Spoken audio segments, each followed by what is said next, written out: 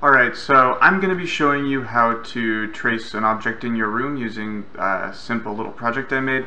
So we're going to be using the Vive controller, and the trace points are going to come out of the back. That makes it easier for us to get into corners and stuff. And we're going to be tracing this table over here. It's the only object in my room I haven't traced, and normally I don't use it when I'm developing, but I figured it would make a good demonstration for this video.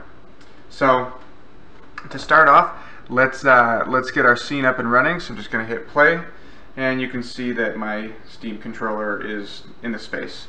The nice part about this is you don't even need to use your head-mounted display for it. And so what you do is you basically go over here, and I'm just going to trace the edges of this table while holding down the trigger. And it's a pretty fast process, and there might be a little bit of noise due to tracking, but you'll be able to really easily tell what's noise and what's not from the output in Unity. Alright, get my last edge there, and awesome. So that's our tabletop, and you could even, if you wanted, get a leg in for reference. I tend to not care about that, but there we go. So now we've got our table in place. Now one thing that Unity is going to do, which is a little annoying, is it's not going to save any of these points we just dropped. So let's Control-C and copy them, and then stop playing our scene. And I'm just going to press Control-V and get that back in there. Then, just for niceness, I'm going to create an empty game object called bats, and throw all these points in there. And then it's as simple as creating a primitive. We're going to use a cube because that kind of fits this shape best, and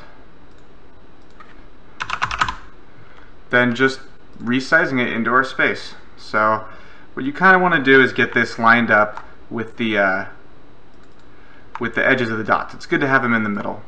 So get that about the right height. Alright, that seems to be a good height. And then we can just scale this appropriately for our table here.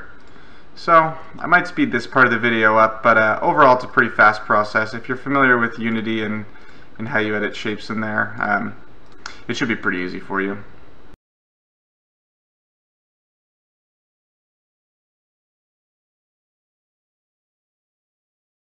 The objective here is to sort of get these edges to cut through the middle of these circles. Alright, so let's raise it up a little bit,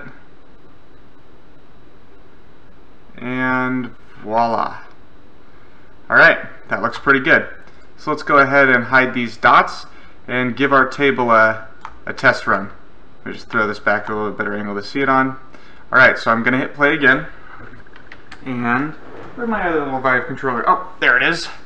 So now you can see that that table's in the space, and I'm just going to walk over and see if it is good.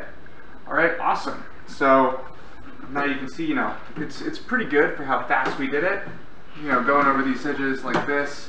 And overall, really great way to just sort of frame out the space you're working in.